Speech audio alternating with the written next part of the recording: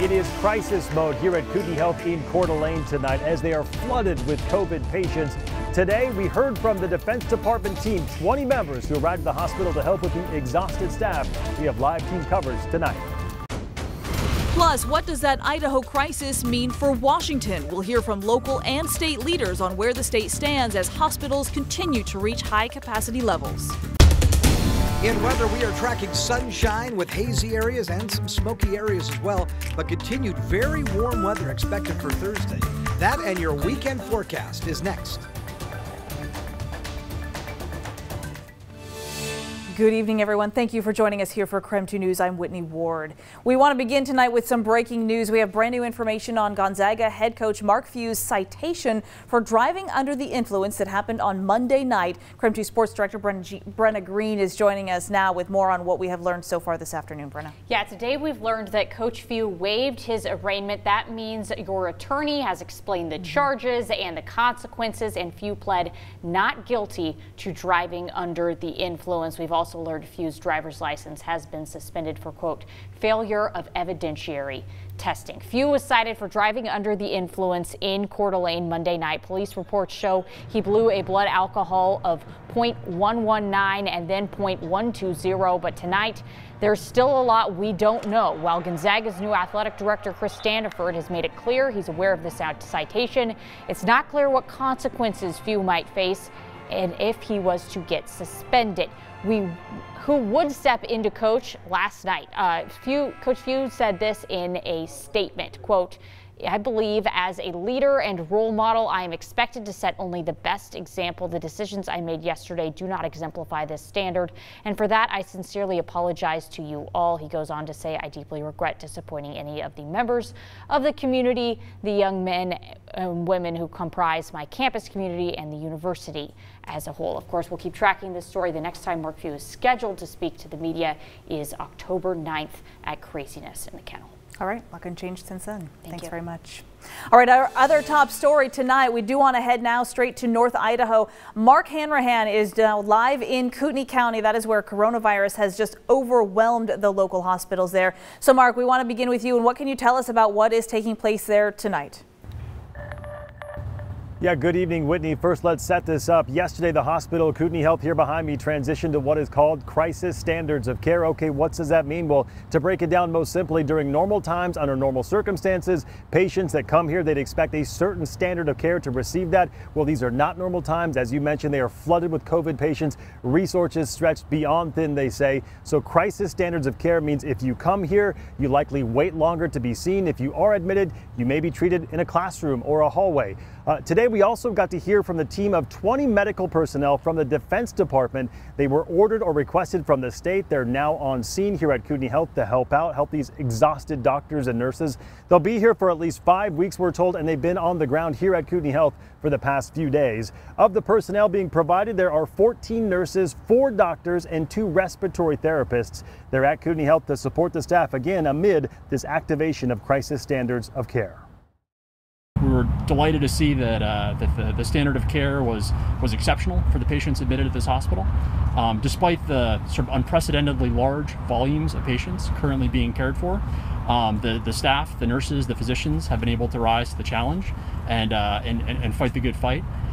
We're also incredibly fortunate to be able to be here and provide some much needed offloading of that stress on this local system. In the past year and a half, Kootenai Health has not once shut down their COVID-19 unit. According to Kootenai Health's Chief of Staff, Dr. Robert Scoggins, the hospital never got to a place where they're able to discharge the last COVID patients. The hospital has maintained between 3 to 5 ICU COVID patients. Today, there are around 40 patients in the ICU. 20 of those 40 are on ventilators. That's in addition to non-COVID patients who also need to be treated in the ICU. So having the members from the DoD here is relieving some stress for doctors and nurses. It's been incredible from our standpoint because of how fast they've been able to integrate into our hospital and get up and running.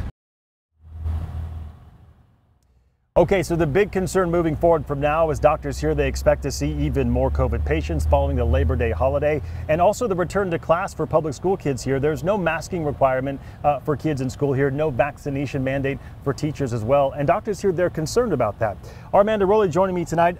Kootenai Health specifically held a press conference as well today where they addressed their overflow, their COVID overflow unit. It's in this building behind us, the Health Resource Center. And Amanda, that now too starting to fill up with COVID patients. It is. So we learned today that the overflow space here at Kootenai Health has a capacity of 22 beds for COVID patients. As of today, half of those beds, 11 of the 22, are occupied. Now today, Kootenai Health is reporting that it's caring for a total of 115 COVID patients. Now at the beginning of August, just to give you some perspective, that number was 68. Now they say their biggest limitation right now is the number of staff to cover the surge in COVID patients and maintain care for non-COVID patients.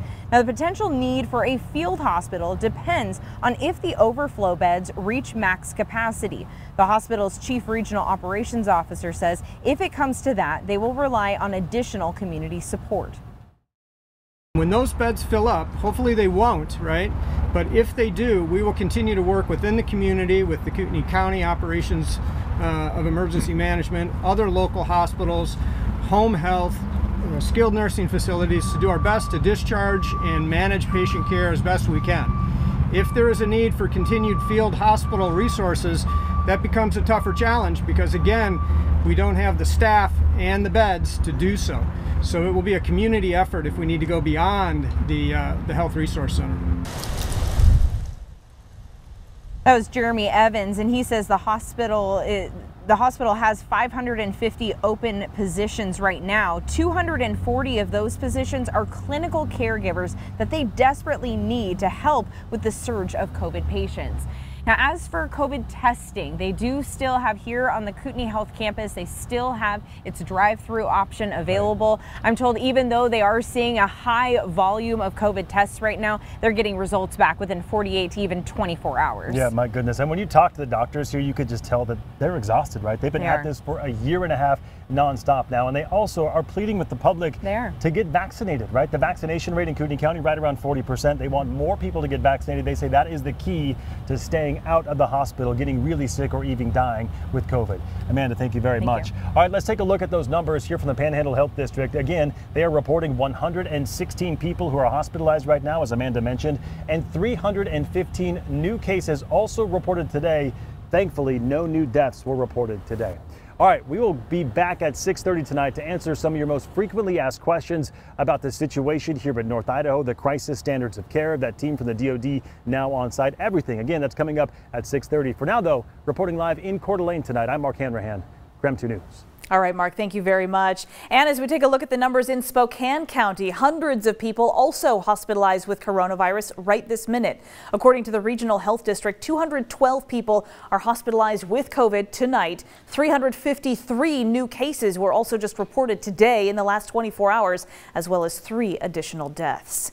And it's not just Spokane that is reporting high hospitalization rates. According to the State Hospital Association, at least 1,600 people are hospitalized with COVID across Washington. And as those hospitals fill up, it begs the question, could some COVID patients from Idaho ever be sent here to Washington? Kayla Lafferty has the story now from Seattle.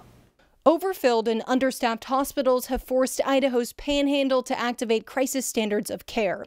Under crisis standards, hospital beds, medicine, and equipment like ventilators may be given to those considered most likely to survive, not the most critical, with the goal of saving as many lives as possible. Care is not guaranteed for everyone. It is terrible. We do not want that to happen here. But in Washington, hospitals are filling up as well. So could patients from Idaho come to Washington for care even as hospitals near capacity? The short answer is yes, but our state is under no obligation to take them. We have some special processes through the Washington Medical Coordination Center, and those only apply to patients that are in a Washington state hospital, that we are not sort of guaranteeing the help to anyone that's outside of Washington state. The Washington Medical Coordination Center at Harborview oversees transfers in the state, and it's warning we're nearing a critical point. Is it a possibility on the horizon that Washington could potentially also have to activate crisis standards of care? In Washington, we are doing everything we possibly can to avoid that. But should we have to get to that point, we as a state are ready. Healthcare leaders are begging people to do what they can to prevent serious illness from COVID-19. I don't know the words to be able to use to plead with people to please do the things that you can to prevent this from occurring, which is getting vaccinated and wearing masks and really simple things.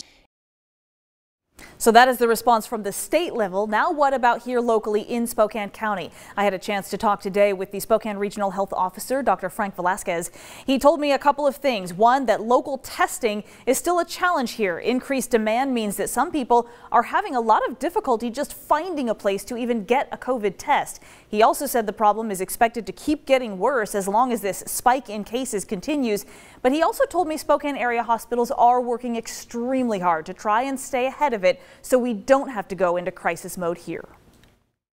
What kind of conversations has the health district been having with the local hospitals to prepare for even more strain on the system? Because it sounds like you do fully expect that. Is there a plan for the possibility of crisis standards of care here in Spokane like we're seeing in North Idaho now? They are managing by flexing staff and et cetera, et cetera. We are not talking about crisis standards of care in this region at this point in time. But I do have to tell you that that's one of the areas that we've always examined. We examine all options, but right now our healthcare partners are managing. North Idaho Kootenai Health is a very specific situation. And if you think about it, one of the advantages that we have in Spokane, which is, so we are a regional referral center, and that gives us the ability to have capacity that exceeds what you will need for a community this size. And also today, the State Department of Health released this statement saying the DOH is working with state, federal, and private partners to mitigate this latest surge by accessing additional volunteer and contract resources, information sharing, and even shifting patients to other facilities that can best support their care. They went on to say the goal is to prevent ever having to utilize crisis standards of care anywhere in Washington.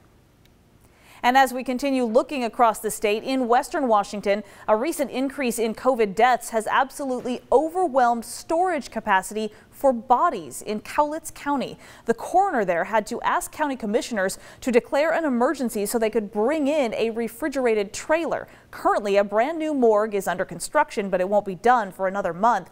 As of right now, both the morgue and the county's funeral homes are maxed out. Altogether, those facilities can typically hold about 45 bodies, but we're being told they're currently trying to store more than 65. We're overwhelmed. My people are exhausted. You know, we're doing the best we can to maintain the dignity of the deceased and get them back to their loved ones so they can continue on as a family. So the new morgue there is under construction. It will be able to hold an additional 50 bodies in cold storage. Staff are set to move into that new building at the beginning of October.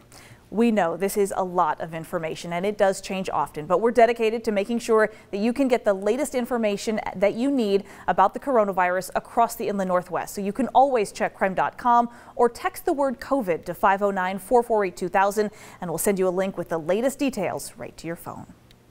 In other news that we are tracking at this hour, some more breaking news with a 10-acre fire, a wildfire burning in the Lake Sacheen area.